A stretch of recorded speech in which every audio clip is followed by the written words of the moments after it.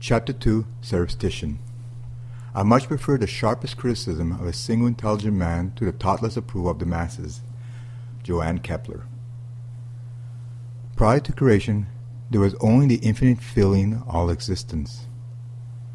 Then it arose to create worlds and emanate the created. In the space of that void, it emanated, created, formed, and made all the worlds. I have mentioned this earlier, but now let us present what was created and then hidden over 65,000 years ago, and then rediscovered 3,300 years ago. In spite of this, the fact that they were hidden and then found, the superstition, is now again available to all of you who are willing to accept it. Only those in high positions and the few who discovered knew about it over the years. What is a restrictive secret? Why was it kept from being widely known? Who covertly operated this? What is this something that is being kept hidden from the masses? Where did this begin? When did this start? How was this kept from you for so long? The truth is that this secret was always in front of you, yet you choose not to see it.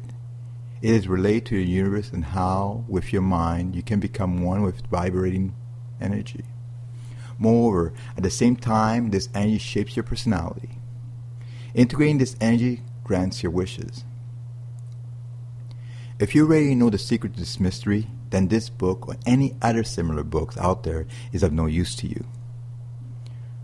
Nevertheless, if you feel that you must learn it through reading books, please continue. You should acquire partial knowledge, even though you will never attain its full secret and its wisdom. Either you have the gift and power, or you just do not. There is no intermediate point. A scribe is a person who writes books or documents by hand as a profession. However, before we had scribes, we did not write down our knowledge and history. We pass them down as words not to just anyone, but to those who have the gift to understand properly. For if we were to write it, it would not be worth remembering, since it could then be misinterpreted and miswritten. Knowledge is gained through reading, while wisdom is gained through experience. Both can be attained in the spiritual realm when you are called and you acknowledge it. It does not have to be a physical call. An experience you may have in the physical reality may seem just like a moment to you and everyone else. However, it is quite different while you're having a spiritual experience, since it will seem only to you as more than one lifetime. When the time comes when I will wonder what to say or how to phrase it, I shall have my higher source work through me without hesitation. I will have another entity represent me, that which has the same connections, visions, and passions. I shall appoint this other as my spokesperson. Through my higher source, I shall communicate from that moment on. This secretive clandestine knowledge lets you know that only you control how your life will go. It says that if you think positively about what you want in life, you shall have it just as you wish for it. The superstition lets you know that only you control how your life will develop. By consistently impressing your thought with this thinking, you can create that which you think is the meaning of your life you are living at the moment. This extends to your job, relationships, and all other things around you. Your reality is strongly based on what you think, and ultimately, it changes on a constant basis. You have the power to create your own reality of which only you notice. Let me give you a simple example. You are crossing the street and you make a right turn, yet everyone else sees you going left. People will see what they want to see, since it is their illusion of what is happening to you. You can fall into the reality of illusion. Before you create, you must emanate it. When you are in doubt, now or later, you will not receive what you desire. Understand that time does not truly exist in the spiritual realm. Once you understand and comprehend this reality, and delete all present and future doubts, you shall receive your heart's desire. Like praying or wishing, however, the energy you are sending out is only flowing around and is not flying off to where you want it to reach. You are blocking it and do not even realize it. A part of the time you feel and think that you will become wealthy and successful, but the remaining time you are worried about whether you are really going to be wealthy and successful. You are sending out mixed messages to the universe. Do you follow? Yet, if you think that you are already wealthy and successful all the time, the universe will see to it that you are within a position to make it into a reality. You ask, so now that I know, how do I correct my thoughts? You must intertwine yourself with the universe. This means that you must become one with the universe. For example, if you want to buy a car, you must at least know the model you want and its specific details. Now, what happens if you must have the car before the end of the month, but you are broke? If you truly believe in this philosophy, and you intertwine yourself with the universe using the neutral positive thoughts and picture it without any doubts, you will find the means to get that car by the end of the month. Positive or neutral thoughts brings positive things. Negative thoughts brings negative things in your life. Focus. You are born to be this person who you are, this you. Being realistic stops you from living out your dreams and from moving ahead. Learn to be unrealistic so that your dreams become reality. Always keep your eyes on the prize and blinder around you to avoid distraction. Once again, you're most likely looking over what I have written and will say to yourself, what is the point? I am still broke and I have no lover. Now, my two questions to you are, 1. Why is that? 2. Does poverty pull on you? If you do nothing, you will reach poverty. Do you follow?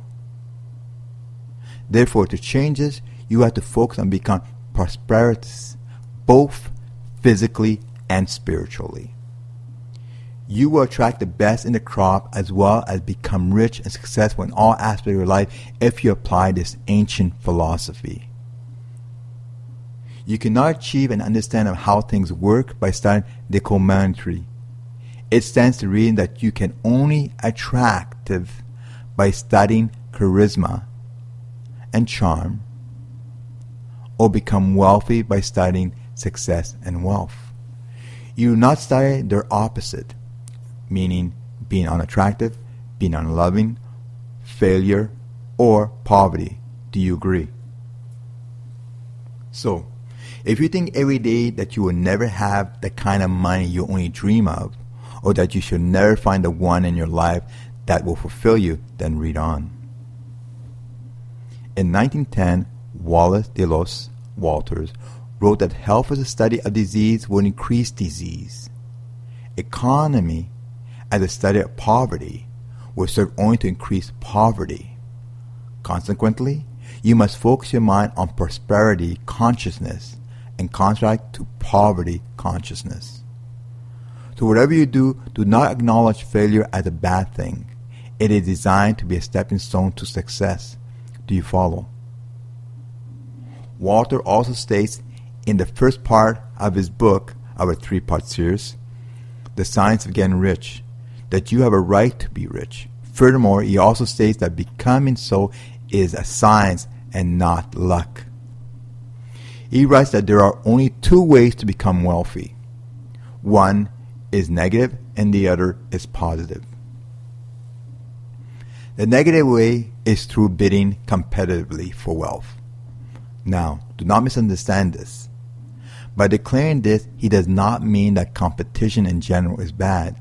Rather, it means that when you are aiming for something that exists in abundance, such as wealth, being competitive is an extreme and is counterproductive.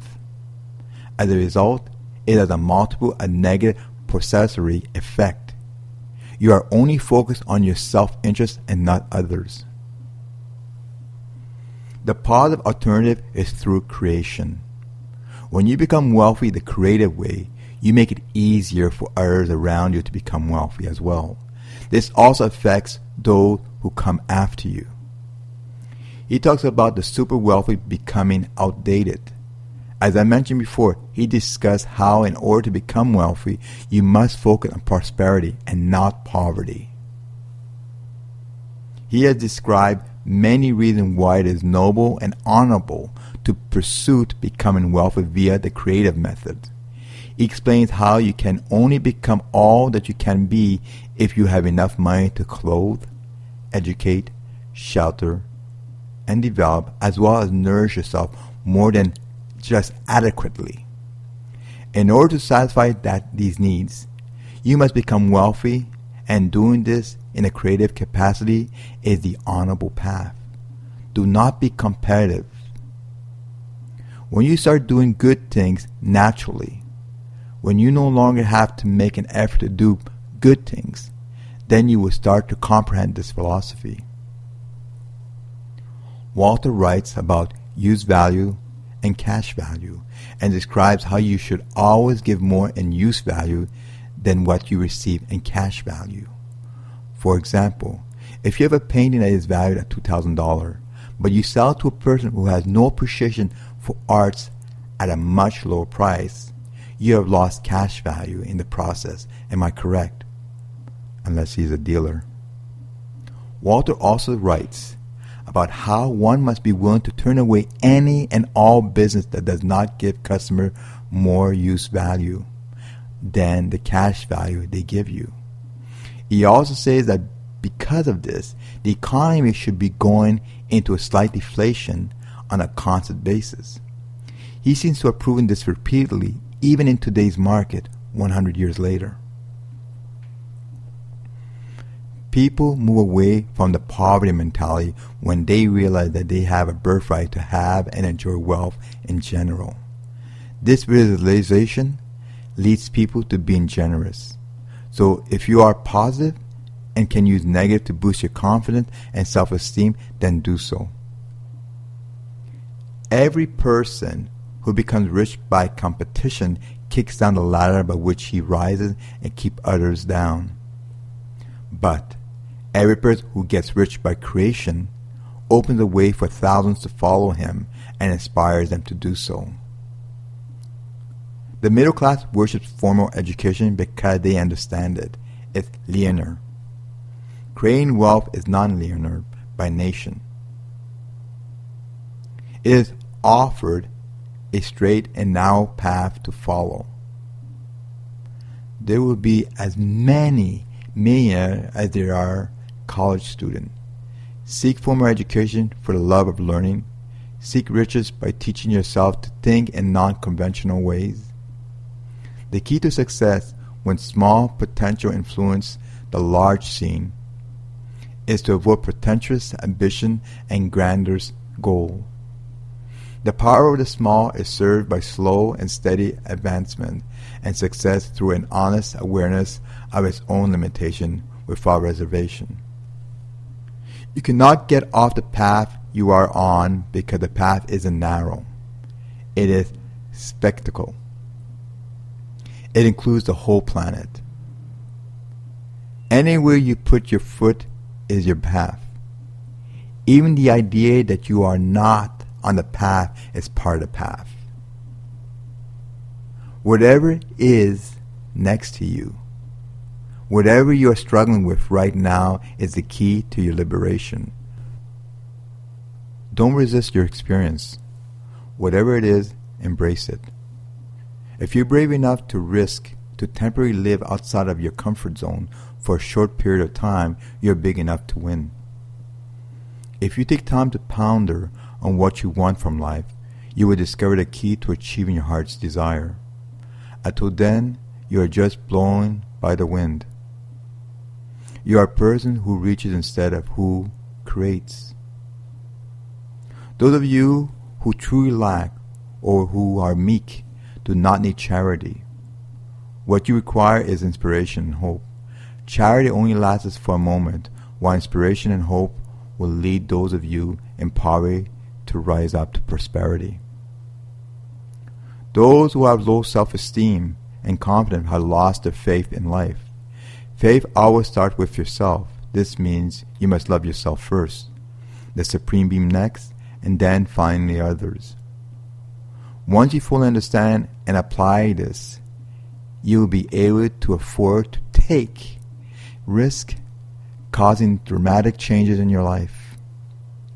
You will recover faster, stronger, and smarter from every setback you will face. If your job is structured and based on competition, then you are solely working for your own benefits on a commission basis, and not with your colleagues. In this situation, you are only thinking of yourself and making your own sales. Creativity, on the other hand, is more like you working as a team player and not solo, so that those who are your colleagues benefit with you. In this way, you receive a team bonus pay, not a solo one. This way, you are happy to help your colleagues, clients, since it would not matter who writes the sale, working together instead of against each other in competition to achieving success. I hope you see the advantage of a team bonus rather than an individual incentive.